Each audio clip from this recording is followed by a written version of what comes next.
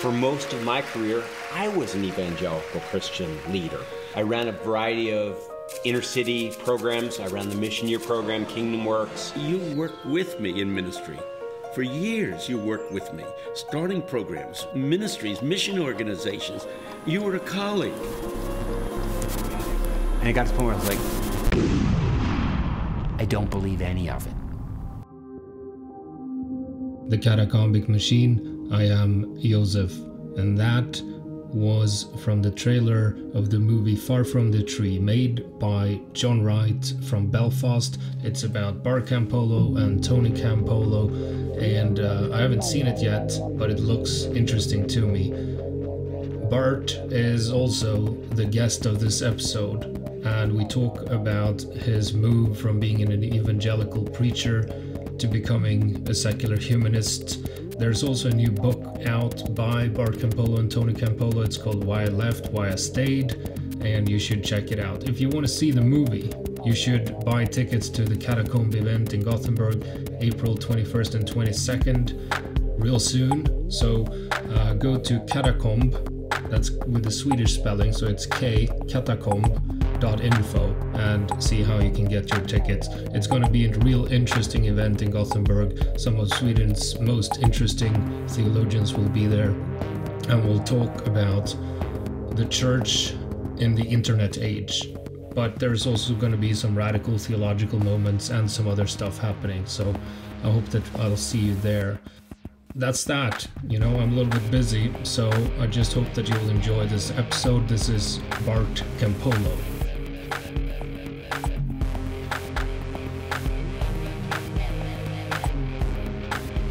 Bart Campolo, thank you for coming on the Katakomb Machine to talk with me. Ah, Joseph, with a name like the Katakomb Machine, how could I resist? Yes, it's a name that provokes some people and others like it. So anyway, I've heard about your dad some 20 years ago, and then I've heard your name a few times over the past few years. Wait, didn't you meet my dad? You met my dad. I talked to him a little bit in Hawaii, in Honolulu. Listened to him lecture at an evangelical convention, and to be honest, he was the most interesting guy there. So I actually have a book by him here in my bookshelf somewhere. He is often the most in a room full of evangelicals. My dad is often the most interesting guy there. He wasn't on the main stage. He was in some seminar. That's where I met him. So that was actually why I could talk to him, because the main hall was like 5,000 people, crazy evangelicals who thought that God put a cross in space in order for us to then see it with the Hubble telescope and start believing that Jesus died for our sins. Praise the Lord. Praise the Lord. Okay, so we want to introduce you because I know some of the listeners know who you are, but most people, at least from Sweden, don't. And then there's probably a few Americans who don't know your name either. So even back when I was an evangelical, I was never big in Sweden. Now, the Swedish have always been cold to me. It's a difficult country to be accepted in. Let's just put it that way. Even if you are a charismatic evangelical preacher, or perhaps especially if you are one of those, you know, or we're skeptics by nature. That's what happens when you live in the dark. You know, if you have 9 months of just darkness and snow, and then someone comes along and tells you, I have a gospel for you, we're just like, go away. As you know, I'm here in Los Angeles, where it's just the opposite. It's always sunny and beautiful, and people can come here with any kind of crackpot craziness, and people are like, yeah, I'll listen to that. That sounds right. That sounds really reasonable to me. You know, I heard about a research. They asked people if they had a happy childhood and discovered that people were answering yes disproportionately much if it was good weather outside. Yeah. No, we're you know, it's funny because, you know, our memories are just such liars. I know you want your listeners to know a little bit about who I am. So do you want me to give you like the 2-minute biography? Yeah, sure. All right. So as you know, I grew up the son of a famous evangelist, And people assume when you grow up the son of a famous evangelist that I sprang from the womb praising Jesus. But the truth of the matter is that I didn't become a Christian till I was in high school, a teenager. And the reason wasn't that I was super rebellious against my parents. It was just that the whole God idea never made any sense to me. Those stories always seemed to me to be just like all the other stories that people were telling me for fun. But when I was in high school, a fellow on my soccer team brought me along to his youth group, which was this kind of, 300 people in a rock and roll band extravaganza. And I walked into this room, man, and these were the nicest kids I had ever met. And they were loving each other, and they were connected, and there were kids from all different backgrounds being, treating each other in this kind of warm and wonderful way. And I was a nice kid. And I walked into that room, and it looked like a club for nice kids, and I just wanted to join. It's funny, because most people think that when you have kids, that you need to teach them all the right things so that they believe what you believe to be true. But all research shows that kids become very little like their parents. They become like their friends, which the accent of a kid will tell you. If you move and the parents keep their old accent, the kids will adapt to the new environment. And I think this is something similar. Oh, yeah. That, of course, in growing up with your parents, it's just what your dad and your mom believes. But suddenly when you're invited into community, things change, because then you want to believe what your friends believe so that you can be part of the community. And no doubt, like growing up in my family's household, I mean, I liked my parents, and I knew that they were sincere believers, and I knew all the language of Christianity from bouncing around with my dad. But it wasn't until I was in this group of teenagers that all that stuff got activated, and I was like, this is what I want to do. Now the thing is, I still didn't believe in God, but I just wanted to be part of the group, so I started to fake it, and go to the Bible studies, and I would get up in the morning and do devotions and pray and all that stuff. And I was just sort of, that whole phrase that they use in rehab, fake it till you make it. Yeah. And at some point, a few months into it, I'm on a retreat with all these young people, and we're swaying in the music and singing the songs, and all of a sudden it felt real.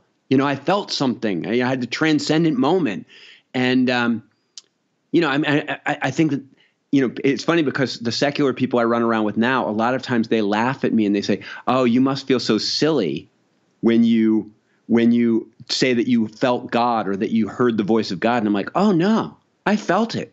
I heard it."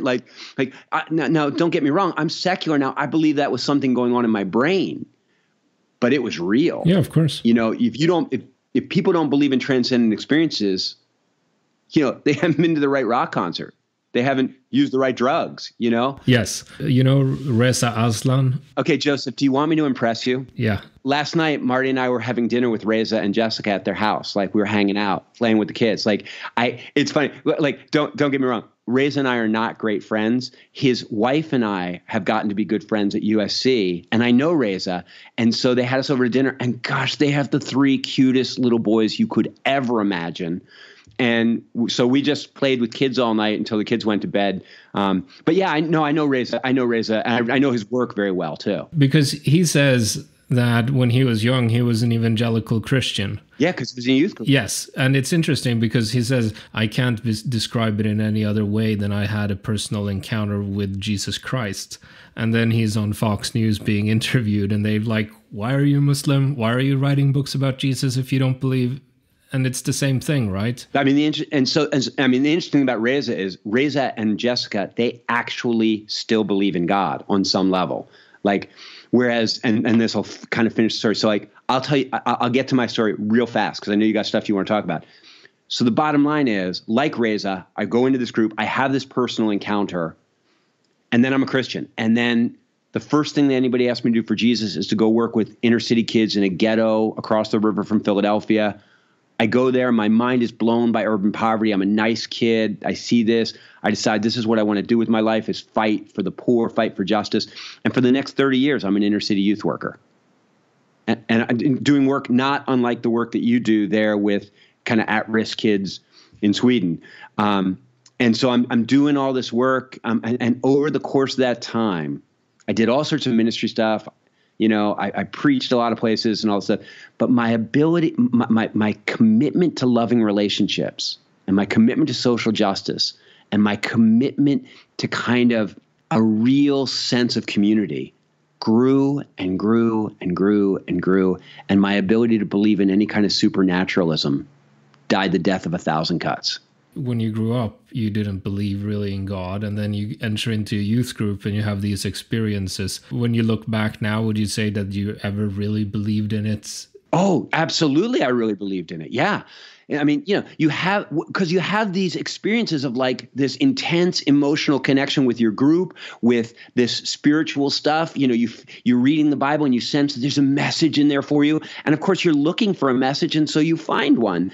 And so all these experiences, because I was in the Christian narrative, every kind of wonderful experience I had only confirmed the narrative. Everything that happened was God speaking to me. And so, I was a very sincere believer. What I want to get to is if you think that you start to believe in God and the Christian message because of the community and the experiences you have in the community, do you think that your losing faith in God had something to do with the community, your position in the community, or was it sort of a rational thing that you started to question intellectually? Well, I mean, it's a bit of both. I mean, the first thing is that, the first thing I do is go work in the inner city. And I go in there with a theology that says that God is in control of the world, like that God does things. Or if he's not in full control, he's able to do stuff. Like we prayed that God would give us traveling mercies when we were going on a long trip.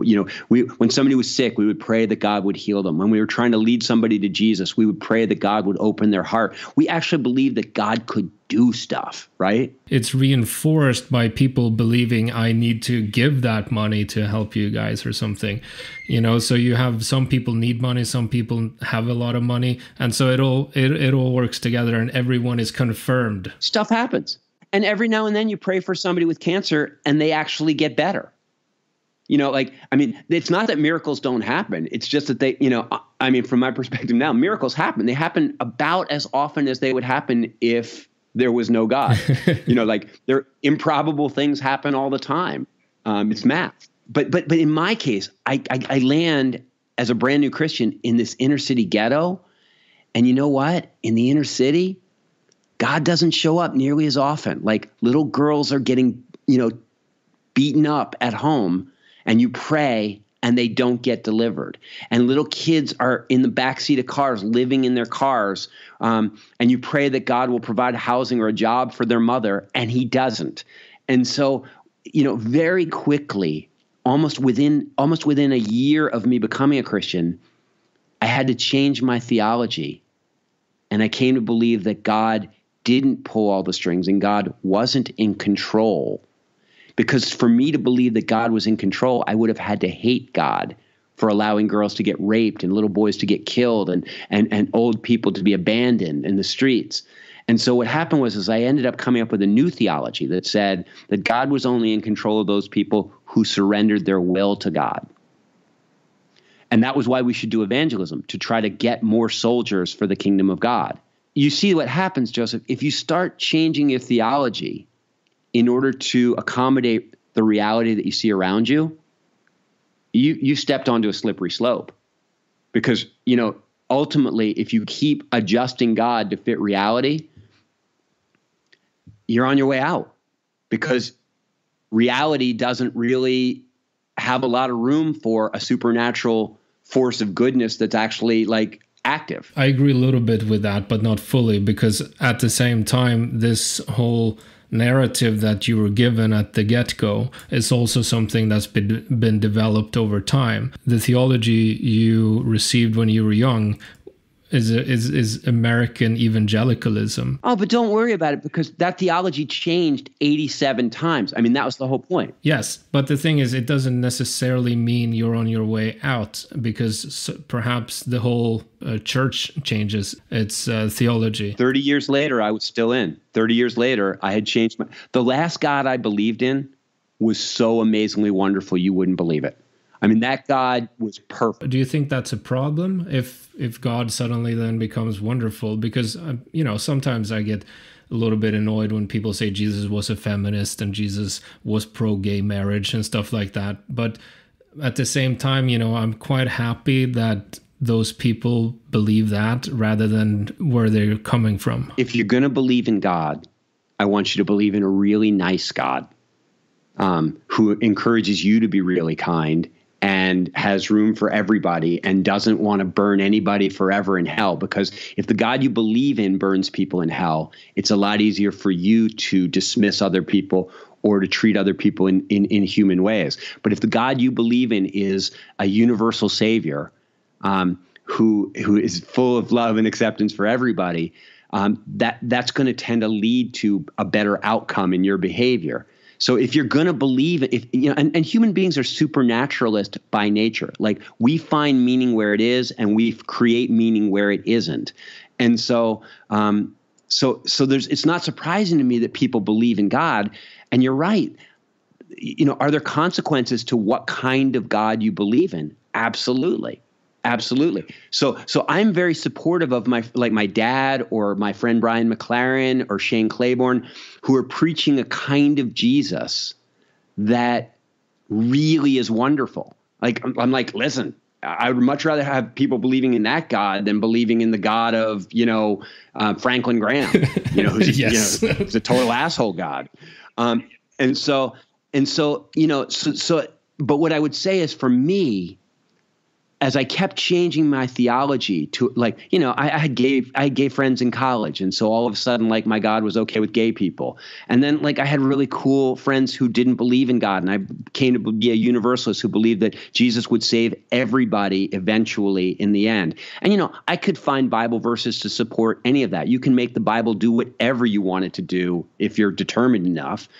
And so, for me, the problem is that as I kept reshaping, and people who heard me preach over the years, they would see this progression in my theology, my progression in the way I understood things. The problem is that when you're at the end of the day, when you finally worked God so that he is just perfect and actually he agrees with you on every point, you realize that the God that you're worshiping is a God of your own invention. And for me, that was a very significant realization, to go this stuff all sounds really good, but I made it up. Some people don't go through that either. Some people stay or even make God a much worse God than the ones they were presented to when they were. Yeah. Or what I find more important is I was raised by parents who gave me a strong sense of agency, a strong sense that I had the ability to impact other people's lives, that I had the ability to make a difference in the world. And so when I came to theology, if you will, or when I came to the way the God was presented, I wasn't necessarily prone to trust the guy in the pulpit more than I trusted myself. I was like, he's a guy, I'm a guy, I'm reading the Bible, he's reading the Bible. I'll listen, but I'm not necessarily enslaved to somebody else's interpretation of this stuff. Yeah. But many people that I know are raised to be compliant with the authority figure. And so what happens to them is I meet lots of Christians who believe in a God that is very inconvenient for them. I meet gay Christians who believe in a God who doesn't have room for gay people. I meet women who believe in a God that really keeps women in their place. And they don't like the God that they don't like the implications of the God they believe in, but they're like, it's in the Bible. There's nothing I can do about it. And so this idea that we change God to accommodate ourselves may be true on a macro social level, and it may be true for a strong-willed person like you or me, and probably the people that listen to your podcast. But trust me, brother, there are a lot of people out there that are imprisoned by the theology that they grew up in. Yes, I definitely agree with that. And I think that's why the work that you and I and some of our mutual friends are doing is important, because it's sort of opening doors out for people, showing it's possible to not actually listen to that guy up there. And, I'm organizing an event where we're going to show your movie. Oh, wow. And by the way, it's not my movie, bro. It's John Wright's movie about me and my dad. And that's important because it's not, believe me, if I made a movie about me and my dad, it would not play that way. Yeah, okay. So it's John Wright's movie. Yeah, John Wright. He's a Belfast. He's actually a buddy of Pete Rollins. He's a Belfast. Yeah, I know that's how I got the connection. Yeah. And so at this event, we're going to talk a little bit about how the church is impacted by the internet, because I think, when you grew up in church maybe 100 years ago or even 50 years ago, there weren't that many other ideas around. But today, it's a whole different story. Even if you, as you said, that you sort of faked it when you were younger. Yeah. I think you can fake it all the way through your youth group and even into adulthood. But it's much easier to fake when there's nothing else impacting you. But now, we have the book printing press changed quite a lot with the church, with the Reformation and so on. But the internet now, people might sit in their dorm rooms in their evangelical colleges, sort of listening to us speaking right now as a sort of guilty pleasure, because they know they shouldn't be listening to this, but maybe there's something they pick up on, and suddenly there's a new idea entering into that space that before were so secluded. To finish my story, but also to speak to your point, long and the short of it is, about 5 or 6 years ago, after like I finally came to the realization there's nothing left of my spirituality. There's none of my spirituality. There's nothing left of my supernatural credulity. Like, I am fully secular. And my wife and I looked at each other and said, what do we do now? Like, I can't be a professional Christian anymore. I don't believe in any of it. And my brand had always been being very authentic and really being open with people. And so I know that there are a lot of Christian ministers who don't believe in God anymore, but they just can't figure out what else to do. So they just keep going through the motions. That wasn't an option for me. And so the long and the short of it is that I came out of that, and I'm living in inner city Cincinnati. I'm trying to figure out, what do I do next?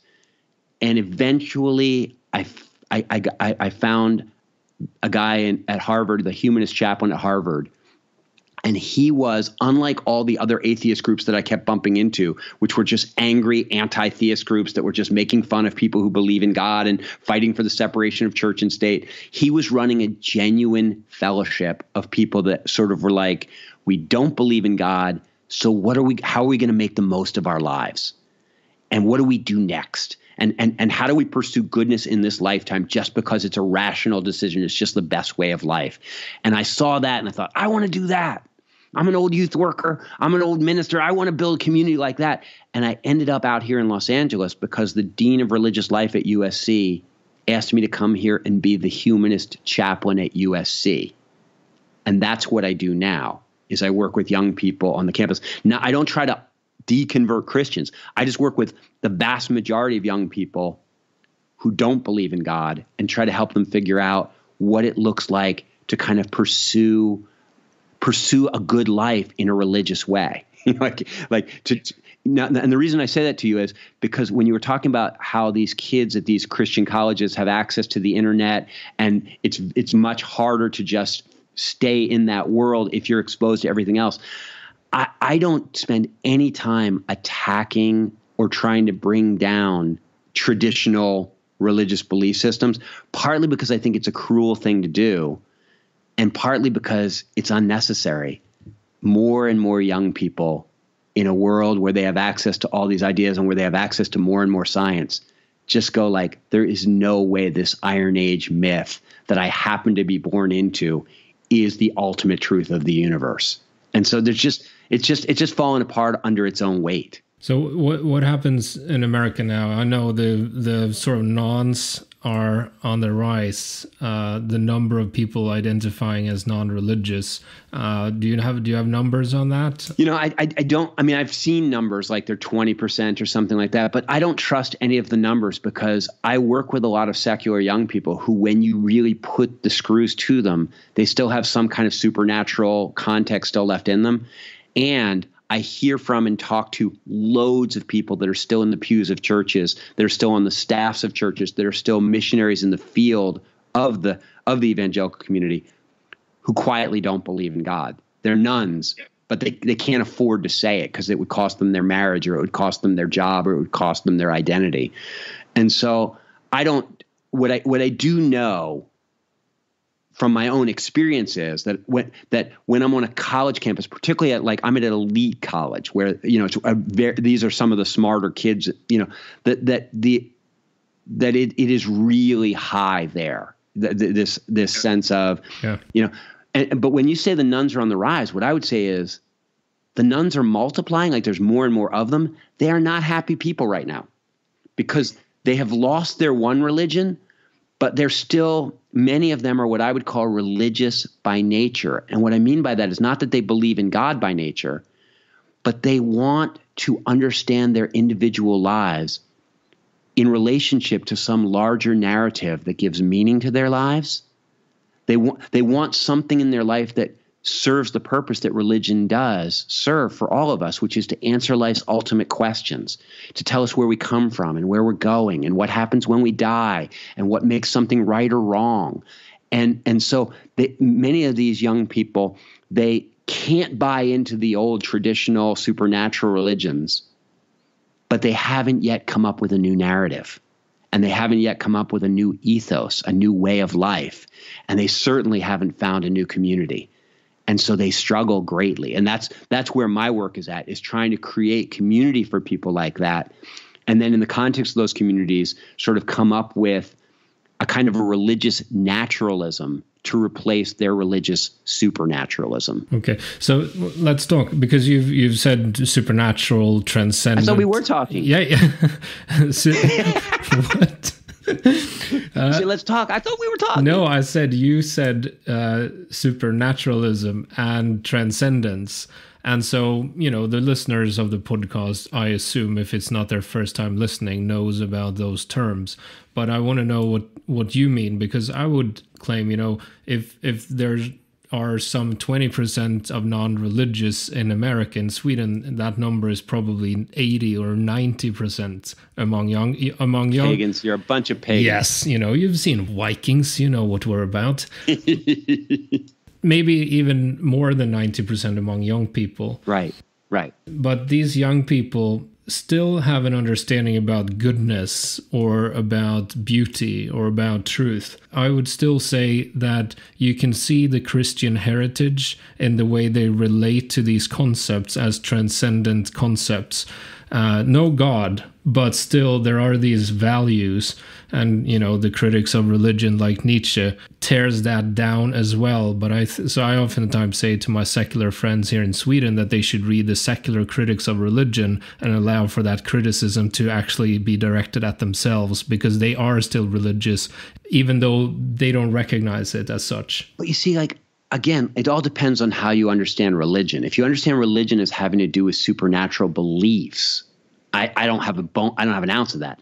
But if you understand religion as organizing your life around the quest to answer life's ultimate questions in a collective way, that's what I'm all about. And what I would say is those kids, I don't know if they need to read the secular critics of religion. I'll tell you what they probably need to read is a little bit of cultural anthropology and evolutionary anthropology, because or just study primatology, because what you find is that human beings like bonobos and elephants and dogs and wolves are a tribal species. We thrive by cooperating. Like that is our evolutionary strategy, is to care about each other and to define right and wrong, not in terms of what's good for me as an individual, but also in terms of what's good for the group, what works for us together. And what you find is that, do dogs have a code? Sure. Do elephants grieve their dead? Absolutely. Do bonobos negotiate and create forgiveness? Is there peacemaking among bonobos? Absolutely. And so what happens is that the more you understand where morality really comes from, that morality isn't handed down from above. It isn't a transcendent concept. It isn't a supernatural force that exists out there and we discover it. But that morality gets created by social animals in relation to each other. They end up defining good as not what's good for you or what's good for me. What's good is what's good for us, what's good for the group. And once you start to understand where morality comes from, and then you go, religion comes later. When the group gets so big that we can't enforce our morality through shunning and gossip and exclusion, then you go like, well, then we have to invent a big eye in the sky who's watching you even when the group can't watch you and will punish you in another way. We've always thought that religion invented morality. But in fact, the truth is it's morality that generates religions.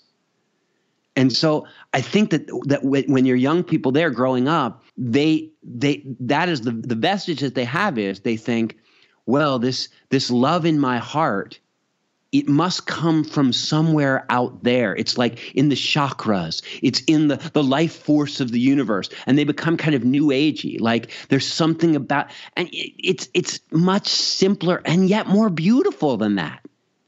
Life generates consciousness, generates loving relationships, generates morality. I mean, morality is an emergent thing. 7 billion years ago, when there were no conscious sentient beings, nothing could be right or wrong. Right and wrong don't exist in abstraction. They only exist in relationship. What you see happening, and what I'm sure you see happening, I see it here all the time, is that these kids are growing up in affluence, and they're also growing up digitally, like they relate to each other through internet. They don't do a lot of face-to-face sometimes. They show up at college without much empathy because they don't know how to read each other's faces. They're not very socially adept. But what happens is that then they come to my office and they say, I'm lonely. I don't have any relationships that really mean anything to me. And the question is, do you not see in this era of affluence and technological growth, all these kids are in counseling. All these kids are depressed. All these kids are taking ADHD medication. All these kids are saying, I feel disconnected. I don't feel any loyalty. I don't feel like I'm part of something. And you say, what will happen? And what will happen is they will be drawn to people, and they will be drawn to situations where somebody learns how to recreate for them the village, recreate for them the tribe, recreate for them a sense of shared commitment to not just to one another, but to making the world better for other people. And so what I think is like, I think we're at the we're in the really weird, miserable liminal space where the old religion that gave meaning to life doesn't work for people anymore because the narratives have been disproven and you just can't sell that stuff. And the new kind of way of pursuing goodness in a kind of a collective way hasn't yet emerged. And that's what I think, honestly, like if you got thousands of people listening to this podcast, if there's anything I would say to them, like as an evangelist of goodness, is I would say, listen, ultimately, all this theologizing is of no value if it doesn't translate into building communities of people that genuinely love each other, that genuinely work together to make the world a better place, and that cultivate in each other a sense of wonder and a sense of gratitude for the privilege of being alive, even though that gratitude isn't focused on an external person. It's just focused on, oh my gosh, of all the matter and energy in the universe, we just happen to be the conscious stuff. What a privilege. You said it's that miserable time in between, but it's also an exciting time if you're a creative person, if you're someone who wants to give something to other people, because there's really a space here to work with. Oh my gosh, yes. Yes.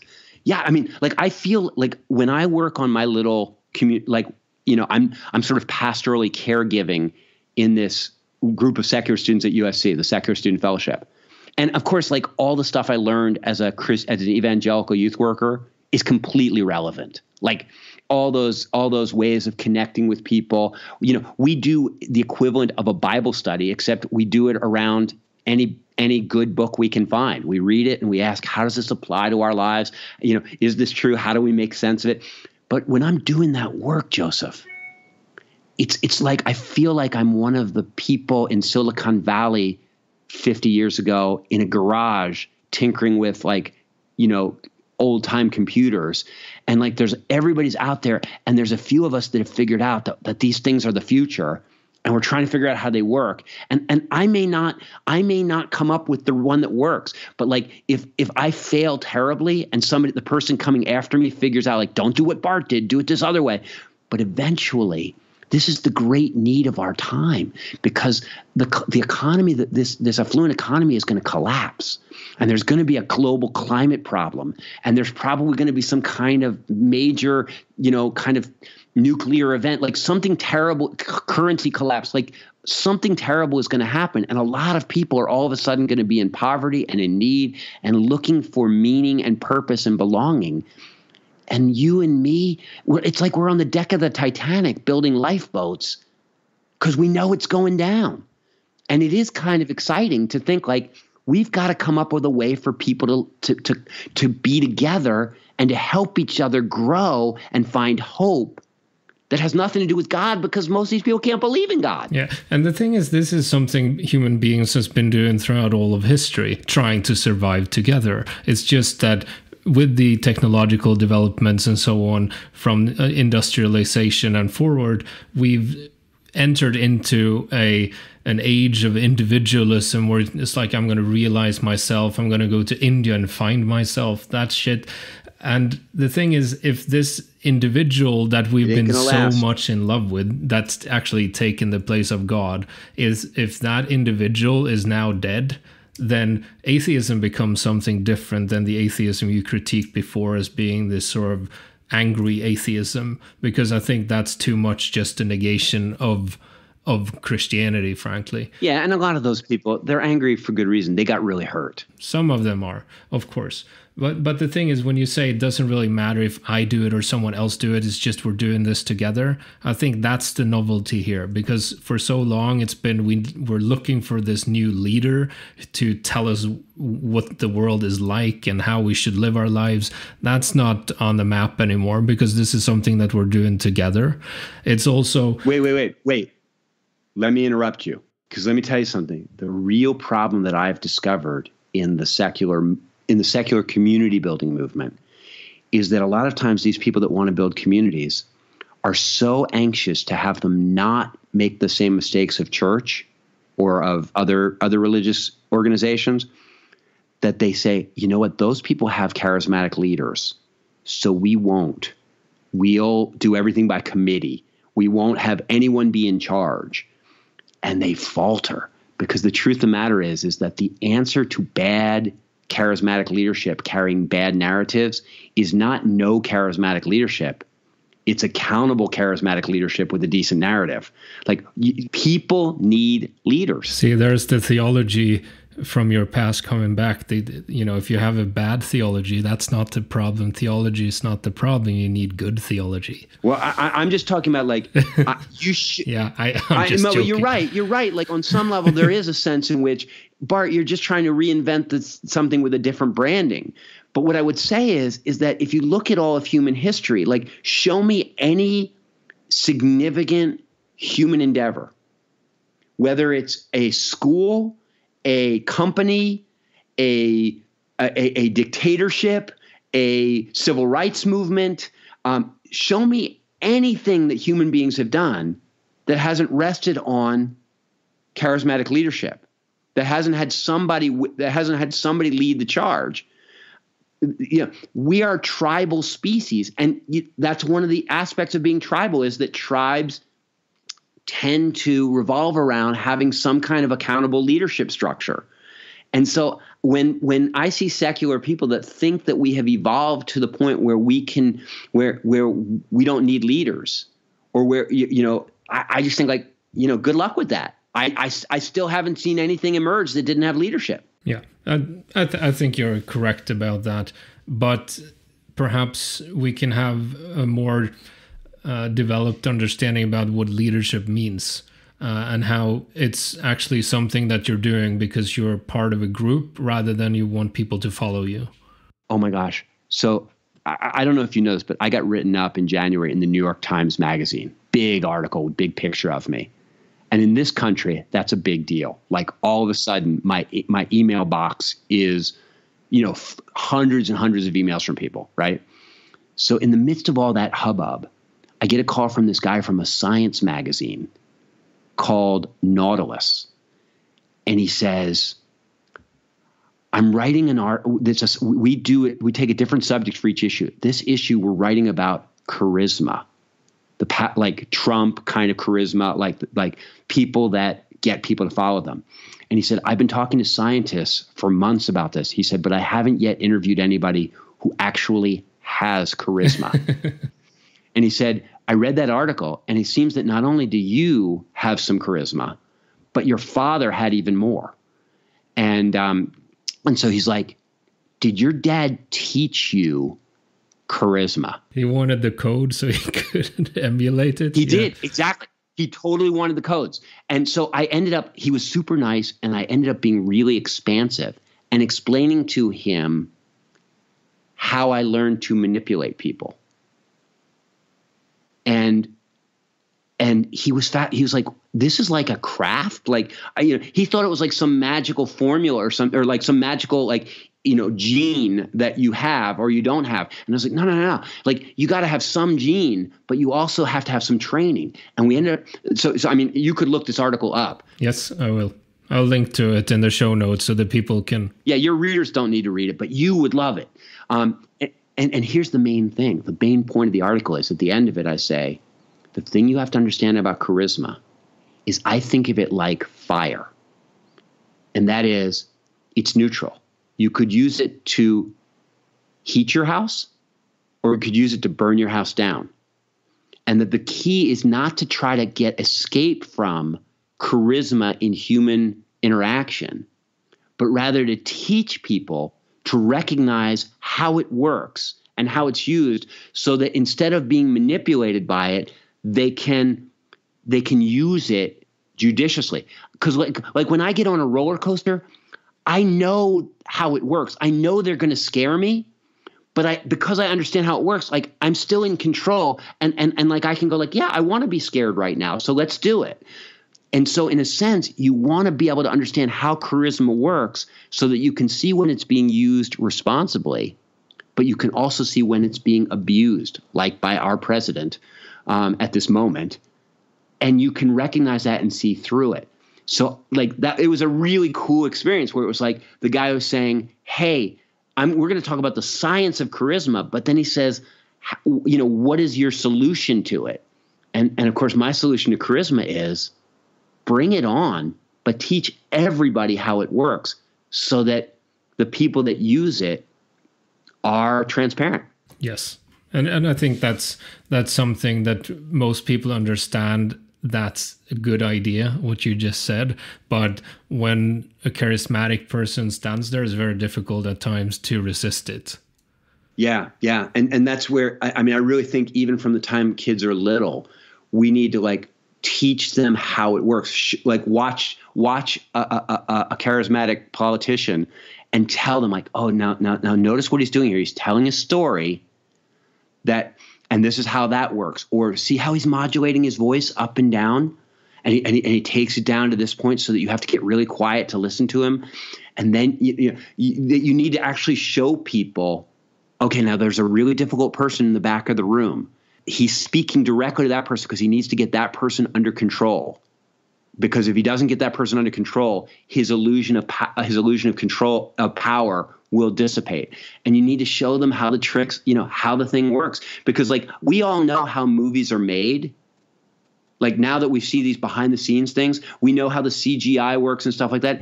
It doesn't eliminate the joy of watching them. In some ways, it enhances it. Was that something when you were an evangelical preacher that you learned how to clench your fist and, how to control the room and stuff like that? Oh, no, you don't learn it. It's the Holy Spirit gives you that gift. No, of course you learn it. Of course you learn it. And people say, gosh, Bart, isn't it so strange that you're a good upfront speaker? And I go it's not strange at all. I grew up traveling around with one of America's great preachers. And what do you think we talked about on the way home from each engagement? Why did you tell that story? What happened there? Bart, did you notice this? My dad was sort of, in a sense, cultivating or training me to be somebody who could motivate people to good works from the time I was a little boy. And the real thing is, like the thing I love about my dad is he could have made, with the giftedness that he has, he could have made a lot of money selling insurance. He could have made a lot of money. He could have got a lot of women into bed using the same techniques for seduction. As Kierkegaard once said, he who cannot convert a man he who cannot seduce a man cannot convert him either. Like my dad could have used those skills so many different ways. And he said, and the beauty of my dad is he said, I'm going to use these skills to get young people to do things that will make their lives better and that will make the lives of other people better as well. Yeah. And that, that's kind of the beautiful thing when somebody harnesses their gifts to do good in the world. Yes. And I mean, I haven't seen this movie yet, which isn't yours, but you're in it.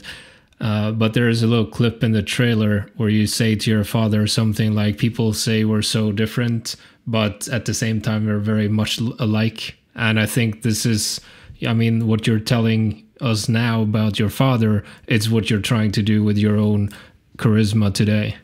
I hope so. We wrote this book together too, a book called Why I Left, Why I Stayed. And it's not a debate book about like whether or not Christianity makes sense. It's really my father saying, okay, so you don't believe in God anymore, but I want to stay close to you. Tell me how life works for you. Tell me why you left. Tell me what you're doing now.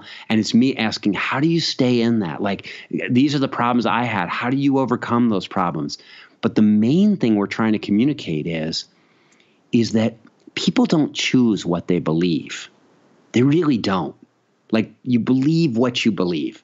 I never tell people I won't believe in God. I always say I can't. Because it's not, it's not possible for me to believe in God anymore. You could put me on a lie detector test and tell me you're going to murder 10 million orphan children if I don't accept Jesus, re-accept Jesus as my personal Lord and Savior. And I would try, but I would fail the polygraph because I just don't think that stuff really happened. But the question is, since people don't choose what they believe, the question is, how do we who see the world from a naturalistic perspective, who think this is all there is, how do we lovingly relate to people who do believe in God? And how do people that believe in God lovingly relate to people who don't? And that's, if there's anything that my dad and I are a good example of, it's two people that think completely differently about the most important things in the universe, and yet still desperately want to stay close to each other. Maybe it's your mom who writes in the preface, or it's your dad saying that can be helpful to read this for people going through similar things, because there's a lot of broken relationships as a result of younger people moving away from the faith their parents desperately want them to have. Yeah, and I would think that even some of the people in your audience, they may still be believers, or they may still be Christians and not believers. They may be those kind of progressive Christians for whom, Christianity is a language that they use to express higher truths. But even if you don't leave it all together, if you move sufficiently far, it can put a real gap between you and the family that you grew up in, or the people that you're close to. And we all have to get better at learning how to support other people's pursuit of goodness, even if it doesn't look like our own. So the question is, if my father calls me and says, I'm going to this speaking engagement, I don't really know, I don't know which sermon to use, or I don't know what I'm going to say to these people because of this situation. The question is, do I use my long knowledge of the evangelical community, and do I sit and go like, well, Dad, what if you use this Bible verse? Wouldn't that work better in there? And you say, why are you helping him make his sermon better? And it's not just because I like him. It's also because I want him to preach a sermon that motivates those people to do something great for Jesus. Yeah, and that's beautiful. So I wanted to ask something. There's a philosopher, Quentin Millesou. He and others have said similar things, that God is too important to leave to the theologians or to the Christians, perhaps. So even though, you have a naturalistic perspective, can't theology or theological language be used to express what you're thinking? Or is it dangerous? Because I had a conversation maybe a year ago with Laurent Schultz. Do you know who Laurent? I don't. He was an American fundamentalist from Texas, and he's now an atheist living in Norway. So he made a little bit of a trip in his life. But he talks about this use of theological language that, for people like myself who still use theological language, and he says, that's okay. I know what you're saying when you're using that language. But the issue is when you have a group using theological language and you end up under pressure. Oh, it's like the BBC thing. Your kid's coming in the room. I'm going to say it again. So Laurent Schultz says that if you have a theological language that you use, and perhaps you can pass the test, and I think his examples were Jack Caputo or Catherine Keller, that would be okay. But when you end up under pressure, when perhaps there's a situation, there's a war, there's a famine, there's a problem, suddenly that starts to be used again, as we did in the old days, where our God is against your God. And so the use of theological language is dangerous when people are under pressure. Yeah, I think that he's right, and he's probably right in both ways. What I would say is that I've seen that in actual personal relationships, that if you continue to use the language in that kind of sort of precious way, where we know that when you say God, you really mean universe, and we know that when you say Jesus, you really mean like love, a transcendent feeling, that when you use it that way, when the pressure comes down, sometimes having that language available to you then means you could abuse it. Or it could be used abusively on you. What I would say to Laurent is, dude, I feel about theological language the same way I feel about the sunrise. And that is, whether I like it or not, it's coming up. Like, it's going to happen. And right now, billions of people around the planet use that language. And if you want to talk to them, that's the way you have to speak to them. That's why, like, when Brian McLaren, when all those people say, like, we're trying to rehabilitate that language, when John Shelby Spong continues to use all that theological language, even though he doesn't believe in any kind of supernaturalism, a part of me goes, I understand that. And then they look at me and say, why don't you do that? My dad says, why couldn't you just be a progressive Christian? And the answer is that as we move forward, that language is only confusing to new generations. Because when you may know that you just mean universe when you say God, but they've got a lot of baggage attached to the word God, and they misunderstand. And so the reason why I'm so committed to creating a new language to talk about the pursuit of goodness is because I think that moving forward, that's what younger people need. And that's what people who have been burned and hurt by that church language need. But when I see people that are trying to make that church language work, I go like, well, that's good too for right now. Like, eventually all that progressive Christian language, it won't be useful anymore. Like, it's transitional language. It's like, there's no God, but you can't give up the songs, and you like the smells and bells. Okay, for this liminal moment, you keep using the smells and bells, and we know what they really mean. In the future, people aren't going to be as attached to that language because they aren't going to be as attached to those institutions. So I think it's like both and for right now, because it's like we're in a tidal zone. But eventually, do I think 200 years from now, people are still going to be expressing their commitment to goodness using Christian language? And I would say, like, yeah, there'll probably be a little cult of people that still do that. But it will dwindle to being just that. It'll dwindle to being a small group, a small group of people that are sort of keeping alive the old traditions because they find them quaint. Yeah, I read a book a couple of years ago at the university, and it was called "Will the Religious Inherit the World?" And it was a book that dealt with the number of births and so on? And the answer to that question was actually yes, because secular people, even progressives, modern people, don't get enough kids, while religious fundamentalists keep breeding. But here's the thing, Joseph. That guy's right and he's wrong. At present rates of repopulation, it's true. Like, I lived in the inner city ghetto and I watched uneducated people having 8 kids. Yeah. And I watched super educated, really cool people having like 1 or none. And I thought, wow, our species is in trouble. The least creative, least economically viable people are having the most children. And then a very painful part of me emerges and goes like, yeah, in a really robust economy, that can happen.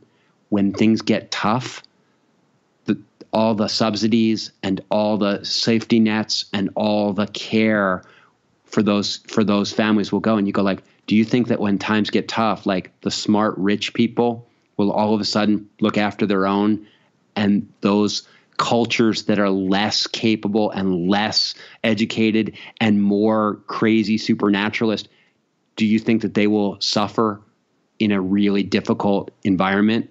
And I know they will. Because they do, they always do. Like if you map religious fervor on top of economic ability or educational levels, it always maps like, more and more the kind of hardcore religion is for kind of uneducated, economically marginalized people. And when the economy gets rough, or when the global event happens, or when all of a sudden you got to be smart to grow your own food, the people at the bottom of our present sort of economic system are going to fare very poorly. That's not I'm not saying that with any joy. I'm just saying. No, I understand that, of course. Do you think that will happen though? Because if you study this sort of metadata, you'll see that we're getting better and better. I know about, of course, the environmental threat and so on. But if you look at these, we had a professor in Sweden. His name was Hans Rosling. He just recently died, actually, but he was very famous, and he did these diagrams with that moving diagrams where the poor countries were at the I saw that lecture. Yeah, in the left bottom corner. You can sort of see how they're all moving up to where Sweden is and a few other very developed countries. And the average age is going up and so on. But your vision for the future is quite gloomy. I think we're headed for a collapse. Yeah. I think we're headed for a social and economic collapse. I mean, I don't know what will cause it. Like 2008, it almost happened, because if the American dollar had collapsed in 2008, and that all of our currency is fiat currency, like it's not grounded in anything. It's all based on the optimism of the people that use it. And so if our currency had collapsed, you would have seen a global social, like, police officers wouldn't have been on the street, like water systems would have shut down, economies would have localized almost immediately. And I don't see how we get through the next 50 years without something really difficult happening. Now, I read a book recently called The Beginning of Infinity by David Deutsch, one of the kind of most optimistic books about what happens when human beings develop the ability to generate new knowledge on a reliable basis, as has been going on for the last 300 years. And he's like, listen, don't worry about it. Like, we solve problems faster than we create them. And he's like, we will come up with a technological fix for everything you're worried about. I'm not I'm not all gloom and doom, but I don't see it happening. I don't see us getting to the other side without there being some really rough correction. And that's a big part of my work, honestly, Joseph, is I'm convinced that there's going to be a really hard time. Not like there won't be zombies like The Walking Dead, but I'm convinced there's going to be a time where people are going to be thrown into a world in which the only way to survive is to band together with people that love each other and that know how to grow food together and that know how to resolve conflict and that know how to give hope to their children. And I want to try to help young people develop those skills so that when that time comes, they're ready to do it. And so, yeah, I mean, I'm not gloomy because I really think that there's a lot to be hopeful about in human beings, but I don't think we're going to get there without going through a really rough valley. Yeah. Okay. Well, I think that's a great way to end it, right? Yes, it is, because it's like your optimism is so contagious, but I think that's something that people oftentimes confuse. It's like if you are an optimist, people expect you to believe that everything will just work out, but that's not the thing. That if you're a realist, you will understand there's some struggles ahead, but we need to be optimistic to have a chance to actually tackle them. I can't remember who said it to me, but it was a woman, and she said, "I'm not optimistic, but I'm very hopeful." And I said, "What do you mean by that?" And she said, "I don't think everything works out." But she said, "My hope is, what hope means to me is that I believe that what I do can make a difference, can impact, can have an influence over what happens. So I don't think everything's going to work out, but I think that what I do matters and can make things better." And I really believe that, like, the people that are listening to us talk, you and me, the kids I work with, like, I really believe that if they realize, hey, this life is the only one I have, the way to make the most of it, the way to be happy, is to love other people, to do work that makes things better for other people, and to cultivate a sense of gratitude and wonder. I really believe, genuinely believe, that that when people start to grasp that and they go like, hey, the best way for me to spend my life is on pursuing this kind of goodness, I think we can make a difference, even though we can't stop the larger forces of nature or the larger forces that we've already unleashed as a species. And so I think there's a rough time coming, and I think what we do makes a difference, and I think the best way to make a difference is by becoming really good at loving each other. That was Bart Campolo, and I hope that you found him as interesting as I did. I truly had a good time talking to him, and I'll keep contact with him. Maybe we can do another podcast to see, where this inspiration leads to. And if you haven't checked out the book, you should do so. Why I Left, Why I Stayed by Bart and Tony Campolo. And if you haven't bought tickets to the Katakomb event in Gothenburg, go to Katakomb.info and get your tickets. It will be great. Ola Sigurdsson will be there. Petra Karlsson will be there. Eddie Nels will be there. Sofia Kamrin, Jonathan Beckley, Ludwig Lindelöf, Robert Eriksson. There will be a lot of interesting both practitioners and theoreticians talking about the future of the church in the age of the internet. Why would you want to miss that? It will be great. And for those with the urge to travel, Barry Taylor and I will head to Utrecht in Holland May 20th for an event called Geestdrift Festival, I think. I'm not sure, to be honest, but it will be great. It will be fun, and Barry is a really, really interesting guy, and we will have fun together. And if you want to buy tickets, check out the show notes, and I'll help you get there. Finally, if you want to support the podcast, that would make me very happy. You then head over to patreon.com/thecatakombic and help me keep this stuff going. That's all for today. Till next time.